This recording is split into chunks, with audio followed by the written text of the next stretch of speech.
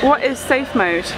So, safe mode is when your computer goes wrong and it can't boot up properly. It goes into this logistical mode called safe mode, which is intended to fix the computer. And at some point, this occurred to me as being quite an apposite metaphor for a novel, in that safe mode as a diagnostic tool is encased within the operating system of the whole computer, but it's also completely separate from it. So this seemed like a nice analogy of a novel within a life. Great. What is an ambient novel? The American writer Tan Lin coined the term ambient novel, and I take it to mean a novel that doesn't really follow the traditional temporal logic. Instead, it's more interested in exploring atmosphere and space. So that's another way of saying that nothing really happens in the novel. So is this a novel with a narrator or something else? There is a first-person character in the novel, and there's also a third-person narrator. I'm more interested in them as channels rather than distinct entities, and the relationship between them is not very clear. I think maybe first and third person narrators are one of the binaries that the text is attempting to disturb. Poetry or prose, and what's the difference anyway? I think for me the more interesting distinction would not be between poetry and prose, but between poetry and fiction, in that prose can obviously be poetry. But fiction seems to be a genre with its own legality and its own demands that make it, on some level, seemingly incompatible with poetry. Like, fiction is compelled to not represent reality. That's like the agreement that we enter into when we read a work of fiction. So again, this is a contradiction between two modes, poetry and fiction, which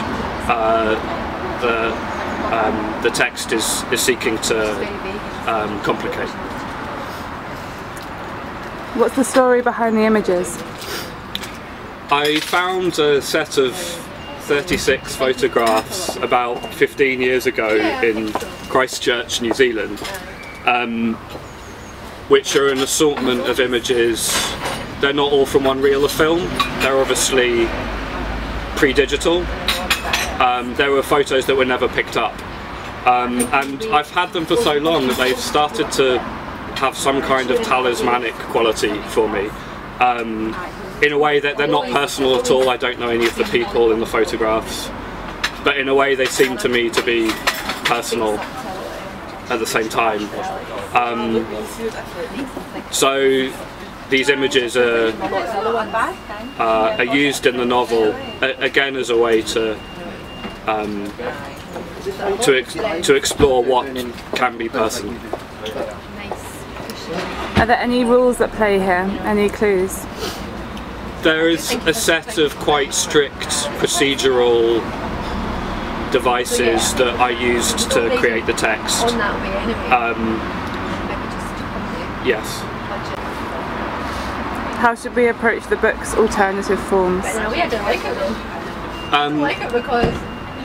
Yeah, so the book has a variety of alternatives within it. These can be speakers, tenses, the places that you start the narrative. I think that will become clear when the book is in your hands. What does safe mode have to tell us about the forms and content of digital media? I think we read so much.